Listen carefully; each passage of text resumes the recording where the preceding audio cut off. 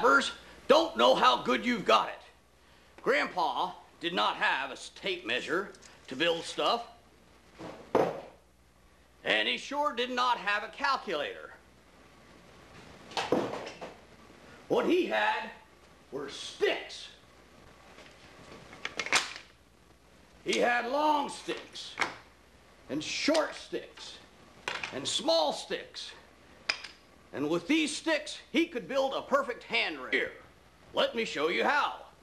Before you do anything, you have to make a paper plan to show you where to put the pickets. See, a handrail has pickets, or upright sticks, to fill the space between the posts. They're called balusters in the jargon of the vernacular. There you have two posts what need a handrail to keep Grandma from falling off the porch when she waters her plants. You take a long stick and you make a mark at the two posts.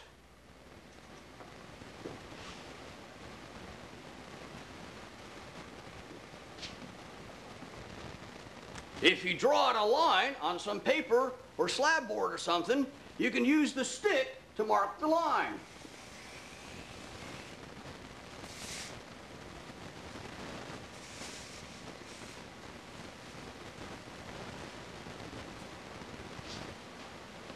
Now, a very important part. You must take half the thickness of one picket or baluster or upright stick, whatever you call it, and add it to each of the end marks of the post line.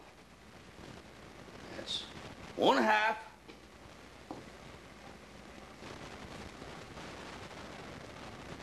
And the other half.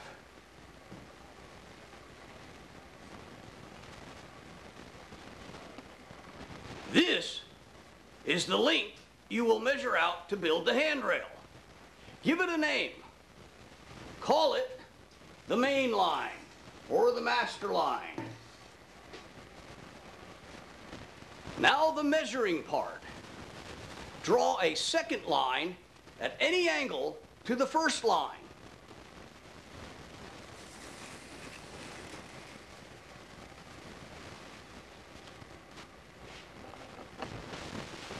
Take one of your small sticks and use it to break up the angle line into the number of pickets that fit between the posts.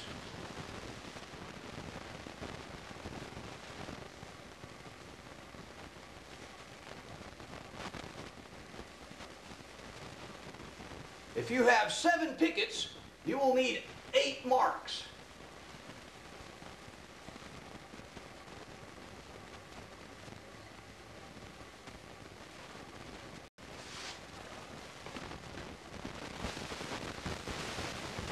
Give this line a name. Call it angled line number 1.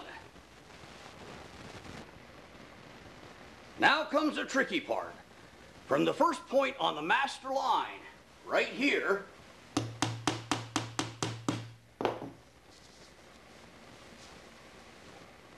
you're going to make a stick with a hole and a notch to the last point at the end of the line.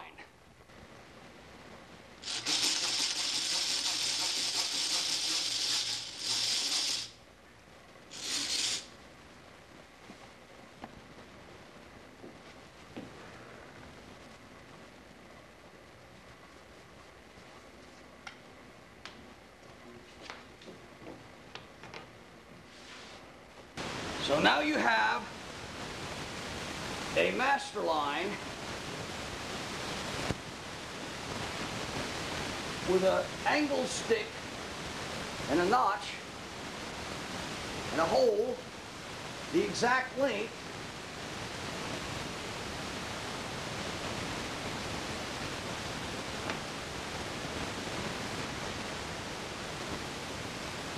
see?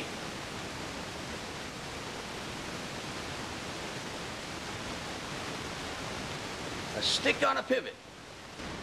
Now comes another tricky part.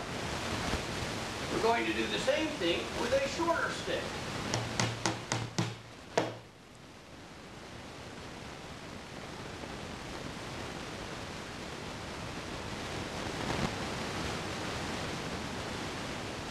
drill a hole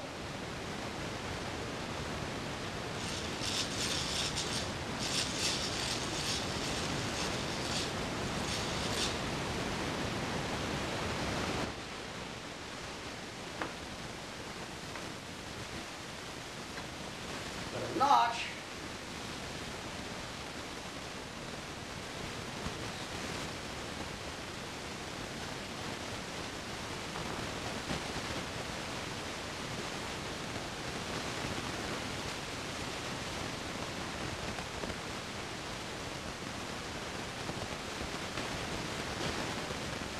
these two sticks, the long one and the short one, wait, the long one and the short one will help you make an angled line exactly the same angle and dimension as the one on top. Watch this. You got your long stick from angle line number 1.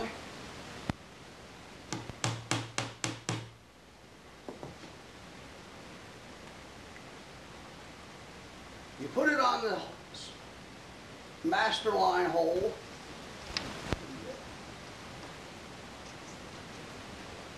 And it leaves a curve.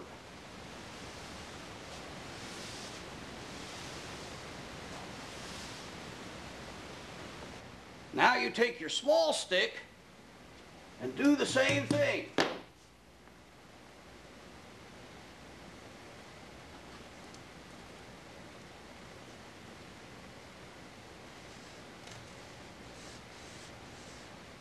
The two curves cross each other.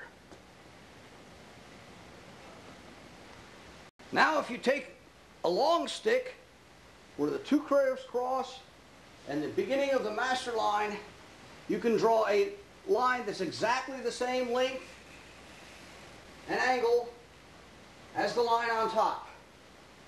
These two are now matching lines.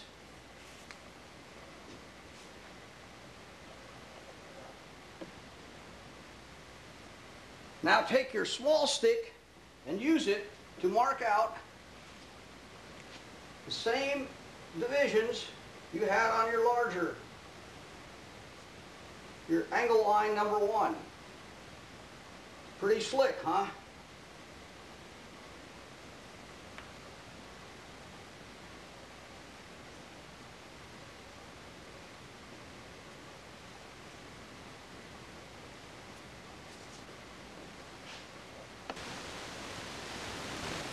If you connect the marks from the angle line number 2 with the marks from the angle line number 1, you will have the exact location of your balusters on the master line.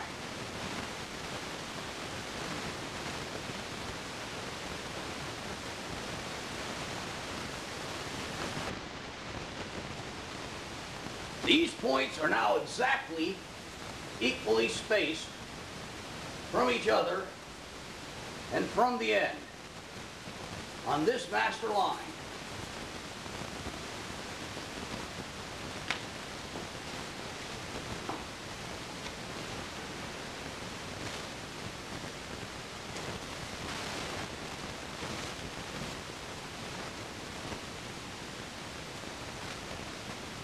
See? No tape measure, no calculator. Just a perfectly symmetrical balustrade.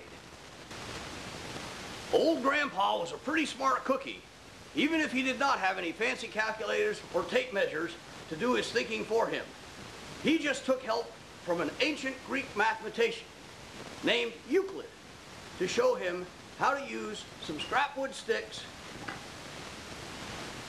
to build things.